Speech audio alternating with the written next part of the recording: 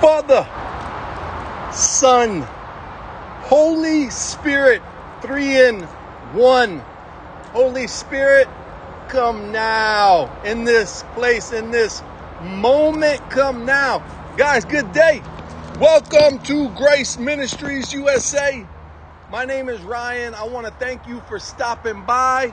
Here at Grace Ministries USA, we do everything we can to try to help people who are living in sin to get away from that line of thinking.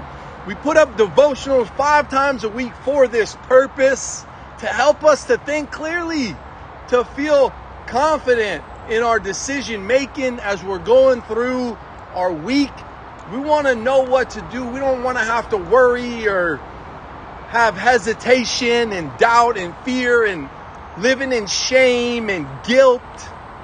These things are not from God. Resentment, anger, those don't come from God. We don't have to be afraid. We don't have to fear. We don't have to live in condemnation.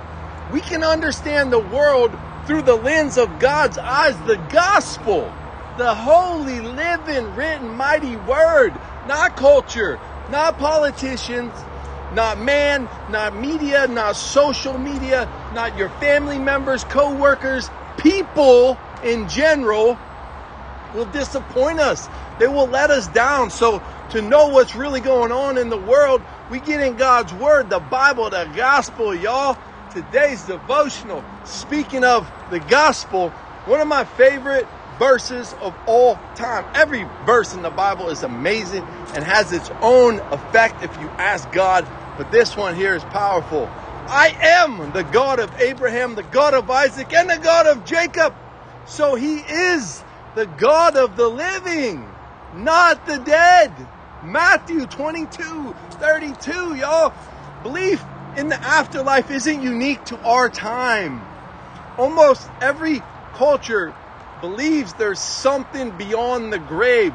If you look at Egypt, for example, archaeologists discovered a solar boat in a tomb of a pharaoh who had died 5,000 years ago. This dude put a boat in as he was dying in his grave. Why? The boat was intended for his use in sailing the heavens into the next life. My man was getting ready. He knew what was coming. It's interesting to note that in the time of Jesus, many of the Jews held an aberrant view of the afterlife. They didn't look at what scriptures taught. They didn't have the slightest clue or even think to ask. When we read the New Testament, we tend to think of the Pharisees and the Sadducees as one group of people. That was not the case. In reality, they were bitterly divided. They were divided. The Pharisees were what we might describe as the theological conservatives of the day. They believed in the teachings of the scriptures. They believed the gospel. They believed in an afterlife and a final judgment, as do I. As a Christian, I have the same beliefs. I do believe that we will have to answer for the things that we've done in this world. The Sadducees, on the other hand, were theological liberals. They didn't believe what the scriptures said about a judgment or an afterlife, nor did they believe there was any kind of resurrection. They all had different beliefs. They all viewed the world differently. They all saw things in their own light, not God's eyes. And they accepted only the first 5 books of Moses as inspired by God. Only the first 5 books. The Bible's a big book, man. There's a lot of writing in there. As the aristocrats of Jerusalem, the Sadducees were largely in control of the temple. They basically ran the temple as far as the money and all that, the exchanges goes. They were responsible for the operation of priesthood as caring for the flock, and they obtained their wealth through the temple concessions of money changing and selling sacrifices. They were frauds. They were phonies. They were everything we see today. However, they weren't very happy with Jesus because on 2 occasions, he went into that den of thieves, that temple, and overturned the table, saying, the scriptures declare, my temple will be called a house of prayer, but you have turned it into a den of thieves. God was saying, the church is for church things, not for personal feelings and emotions, and you're there to worship God. You have a purpose. You're not there to make money. That's in Matthew. One day they came to Jesus with a provocative question. They came to Jesus with a provocative question. Teacher, Moses said, if a man dies without children, his brother should marry the widow and have a child who will carry on the brother's name. Well, suppose there were 7 brothers. The oldest one married and then died without children. The oldest brother married and then died without children. So his brother married the widow, right?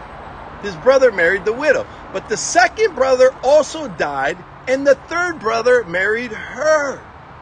This continued with all 7 of the brothers in the family.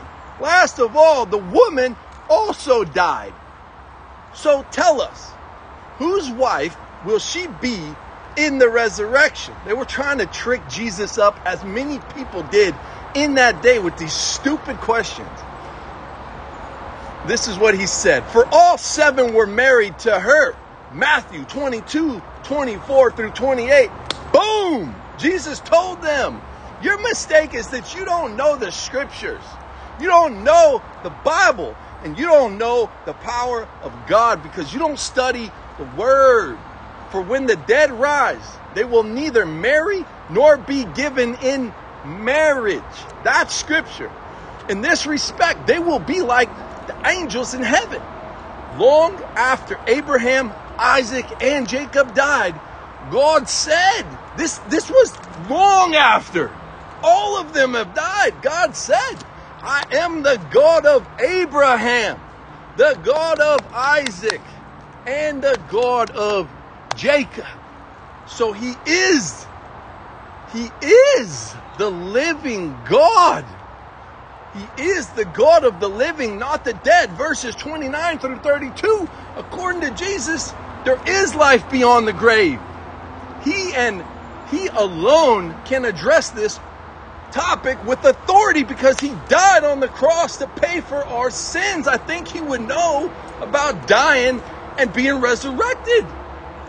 Those who have put their faith in Jesus Christ never die. That's my prayer. That's my hope. That's my wish.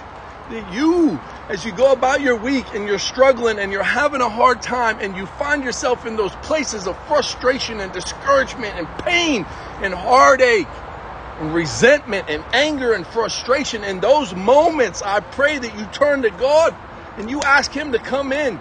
And when he does, he will help you, and he will do it in a way that is specific to you, in your life, in your way, in your will, in your purpose, because God speaks to you, the individual. He's in the details. God is in the details. I pray that as you go about your week, you get that, you understand that. Guys, we are in a battle. We are in a spiritual battle. We need God. We need God in school. We need God in government. We need God in communities. We need him everywhere. What's happening is insanity. Turn to God. Ask him for help. He will step in. He will do what only he can do. That's one of his many promises. Guys, if we said something that helped you in any way, please give us a thumbs up.